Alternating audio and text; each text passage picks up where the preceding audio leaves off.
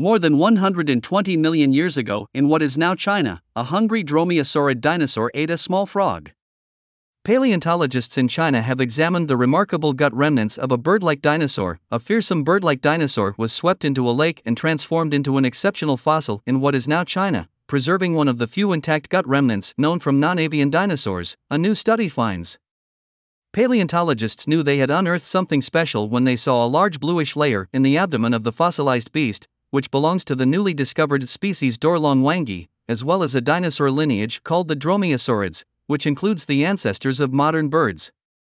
This bluish layer had exceptional preservation of the dinosaur's gut, the researchers wrote in the study, published in the journal Scientific Reports on November 19.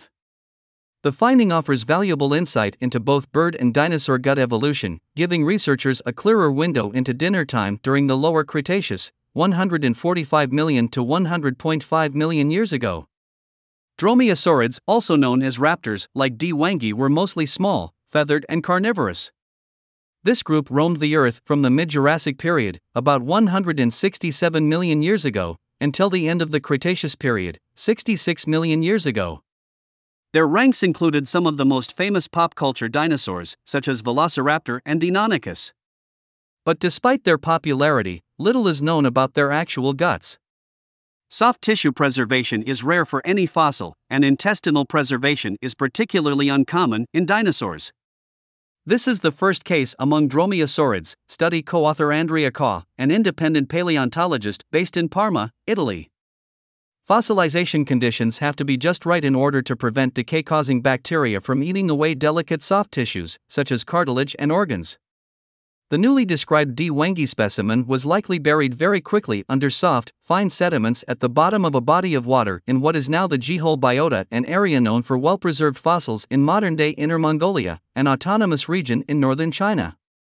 There, in the low-oxygen environment where aerobic bacteria could not survive, the dinosaur's remains mineralized into fossils. The researchers named the dinosaur's genus, Daurlong, after the Daur people of Inner Mongolia and Long, the Chinese word for dragon. The species name, wangi, honors Wang Junyu, the director of the Inner Mongolian Museum of Natural History. The remarkable preservation provides insight into how D. wangi lived, and what it could have eaten.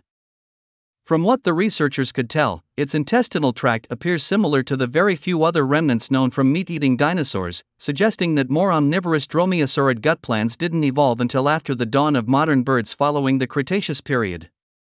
It also appears that D. wangi ate small prey, such as mammals, which were no larger than badgers during the Mesozoic era, fish, other small dinosaurs, and possibly amphibians.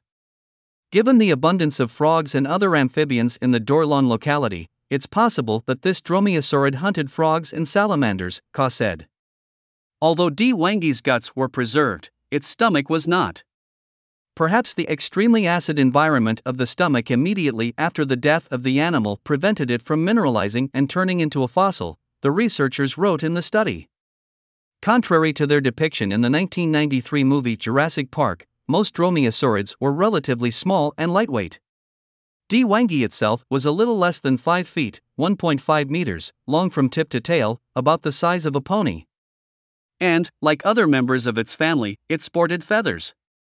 In the future, Kaw and his team plan to examine the specimen more closely to glean insight about its feathers, life, and possibly its death. Our hope is to determine some information about its plumage color in life and to better reconstruct the peculiar conditions which led to soft tissue preservation.